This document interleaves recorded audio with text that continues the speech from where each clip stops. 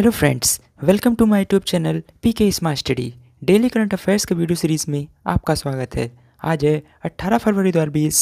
18 फरवरी 2020 से current affairs के जितने भी इंपॉर्टेंट क्वेश्चन बनते हैं हम इस वीडियो में डिस्कस करेंगे। चलिए वीडियो स्टार्ट करते हैं। आज का पहला इंपॉर्टेंट क्वेश्चन है, हाल ही में कौन सा जोन रेलवे स्टेशनों पर ऊर्जा तटस्थ स्थापित करने वाला देश का पहला जोनल बना है? Recently which zone become the first zonal in the country to establish energy neutral at railway stations? इसका सही answer option number C, south central railways. भारतीय रेलवे का दक्षिण मध्य रेलवे SCR जोन ऊर्जा तटस्थ पर रेलवे स्टेशन का संचालन करने वाला देश का पहला जोनल बन गया है। दक्षिण मध्य रेलवे ने अपने कुल 13 रेलवे स्टेशनों को ऊर्जा तटस्थ स्टेशनों में बदला है, जो भारतीय रेलवे के सभी जोनल में सबसे ज़्यादा है। अगले क्वेश्चन पर जाने से पहले अगर ये वीडियो आपको पसंद आ रही हो तो लाइक और शेयर जरूर कर दें। साथ ही में हमारे टेलीग्राम चैनल पीके स्मार्ट स्टडी को भी ज्वाइन कर लें, वहाँ आपको सारी PDF एक साथ मिल जाएंगे। हाल ही में हमने एक जनवरी माह के सारे इंपॉर्टेंट करंट अफेयर्स का वीडियो अपलोड किया है, आप ज़रूर देख लें। चलिए चलते हैं क्वेश्चन नंबर 2 की तरफ। हाल ही में मोनाको में 5 किलोमीटर के रोड वर्ल्ड रिकॉर्ड को किसने तोड़कर इतिहास रच दिया है? Recently who created history by setting A 5 kilometre road world record in Monaco?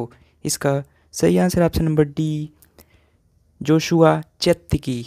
Uganda के विश्व 10,000 मीटर चैंपियन जोशुआ चेप्तेगी ने मोनाको में 5 किलोमीटर का रोड वर्ल्ड रिकॉर्ड बनाकर इतिहास रचा।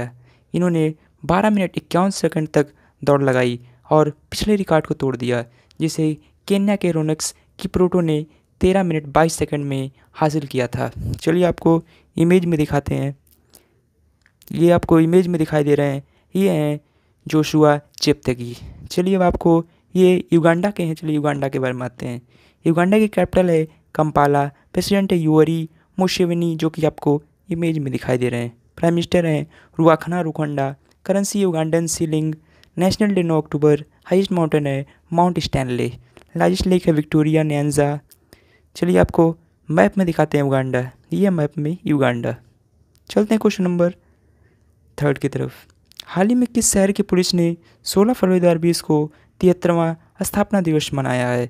Which city police recently celebrated the 73rd foundation day on 16 February 2020? PK smart study channel को subscribe करें तथा साथ ही में बेल आइकन दबाना ना भूलें, ताकि आपको लेटेस्ट वीडियो तुरंत मिल सके।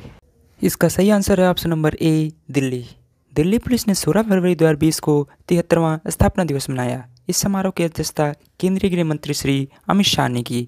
दिल्ली के उपराज्यपाल श्री अनिल बैजल और पुडुचेरी की उपराज्यपाल श्रीमती किरण बेदी ने इस अवसर पर पार्टिसिपेट किया।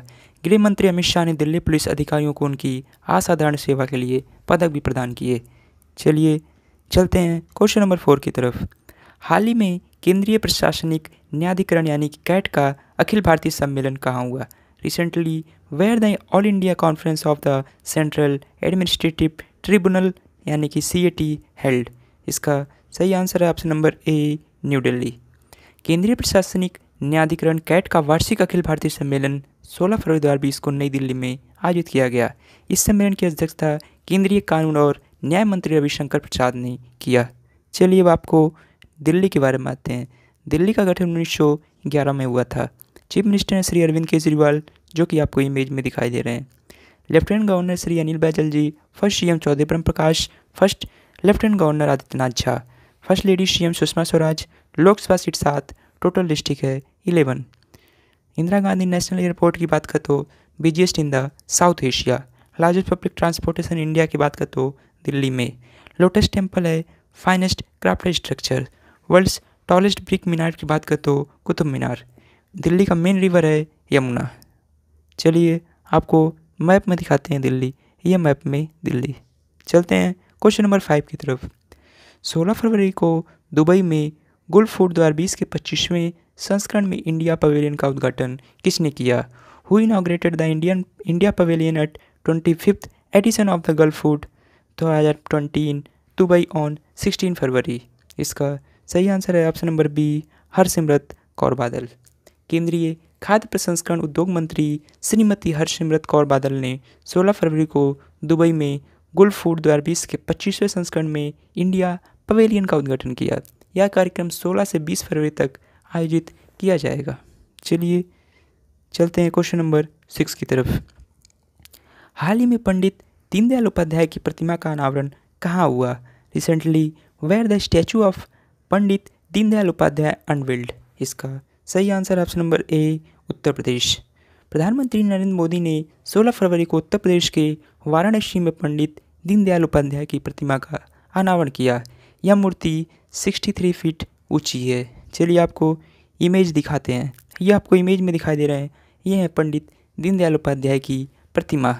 चलिए अब आपको उत्तर प्रदेश के बारे में बातें हैं।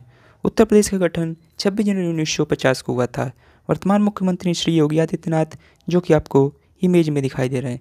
Governor Shrimati Anandiben Patel, capital Lucknow, first CM Govind Vallabh Pant, first governor Sarojini Naidu.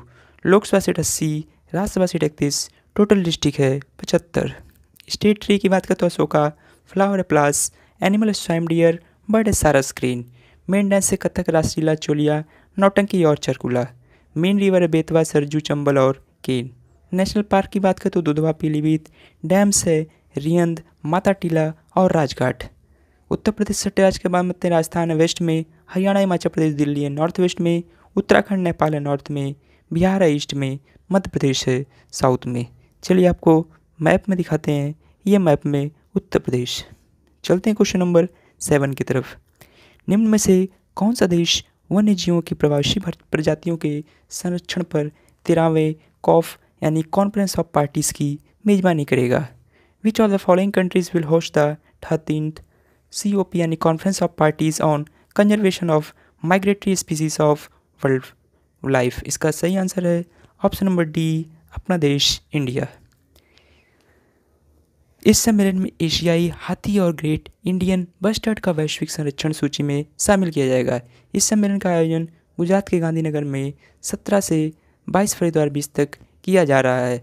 Bharat को अगले 3 वर्षों के लिए कॉन्फ्रेंस ऑफ पार्टीज का अध्यक्ष नियुक्त किया गया है।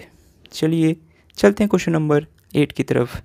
आयकर विभाग के अनुसार यदि अस्थायी खाता संख्या यानी कि पैन को कितने तारीख तक आधार से नहीं जोड़ा जाता है तो वह निष्क्रिय यानी कि बेकार हो जाएगा। इसका सही आंसर ऑप्शन नंबर डी, 31 मार्च।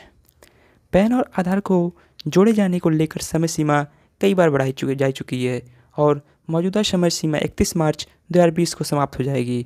इस विभाग के मुताबिक 27 जनवरी 2020 तक 30.75 करोड़ पैन को पहले ही आधार से जोड़ा जा चुका है। हालांकि 17.58 करोड़ पैन को अभी 12 अंकों वाले आधार से जोड़ा जाना है। चलिए चलते हैं क्वेश्चन नंबर 9 की तरफ। हाल ही में green peas south east Asia नामक संस्था की रिपोर्ट के अनुसार किस देश में जीवाश्म ईंधन के उपयोग के कारण होने वाला वायु प्रदूषण लगभग 490 मिलियन कार दिवसों के नुकसान का कारण है? इसका सही आंसर है ऑप्शन नंबर बी, इंडिया। इस रिपोर्ट में कहा गया कि भारत में वायु प्रदूषण के कारण प्रत्येक साल 10 लाख लोगों की मौत हो रही है। इस रिपोर्ट में यह भी बताया गया है कि प्रदूषण के कारण चीन को सालाना 64 लाख करोड़ रुपये, अमेरिका को 42 लाख करोड़ और भारत को 10.7 लाख करोड़ रुपये का नुकसान उठाना पड़ रहा है। चीन और अमेरिका के बाद भारत इस नुकसान का सामना कर रहा तीसरा सबसे बड़ा देश है। चलिए चलते हैं क्वेश्चन नंबर 10 की तरफ। हाल ही में राष्ट्रीय वैमानिकी और अंतरिक्ष प्रशासन ने यह घोषणा किया कि उसने नए संभावित मिशनों की असाधारण संबंधी अध्ययन हेतु कितने अनुसंधान कार्यक्रमों का चयन किया है? इसका सही answer option number D, 4। NASA ने 4 आगामी मिशनों का प्रस्ताव रखा है, जिनमें से 2 मिशनों को शुक्र ग्रह और एक मिशन का प्रस्ताव बृहस्पति के उपग्रह आयो और वरुण के उपग्रह टाइटन के परीक्षण हेतु रखा है। इन मिशनों का अंतिम चयन वर्ष 2021 में किया जाएगा। चलिए चलते हैं क्वेश्चन नंबर 11 की तरफ। प्रधानमंत्री नरेंद्र मोदी ने 16 फरवरी 2020 को चंदौली में वीडियो कॉन्फ्रेंस के जरिए किस एक्सप्रेस को हरी झंडी दिखाकर रवाना किया? Which express was flagged of by prime minister Narendra Modi on 16 February 2020 in Chandauli via video conference? इसका सही आंसर है option number A, Kashi Mahakal express. इस ट्रेन का संचालन भारतीय रेलवे खान पान एवं पर्यटन निगम IRCTC कर रही है। यह ट्रेन वाराणसी से इंदौर के बीच चलेगी।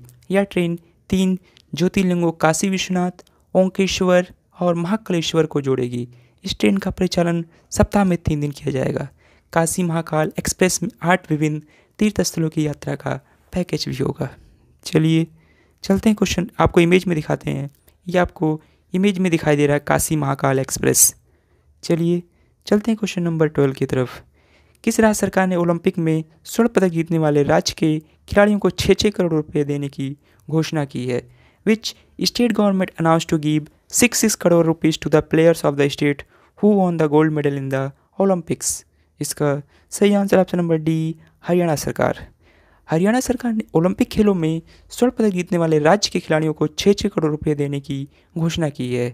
हरियाणा के मुख्यमंत्री ने बताया कि एशियाई खेलों में स्वर्ण पदक जीतने वालों को 3 करोड़ रुपये और राष्ट्रमंडल खेलों में यही पदक जीतने वाले खिलाड़ियों को 1.5 करोड़ रुपये दिए जाएंगे।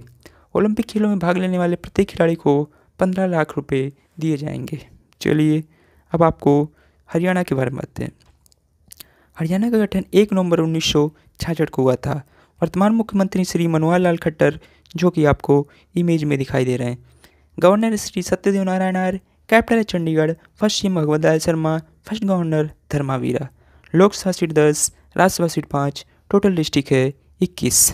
स्टेट ट्री की बात करें तो पीपल, फ्लावर है लोटस, एनिमल है ब्लैक बक, स्टेट बर्ड है ब्लैक फ्रॉन्कलिन।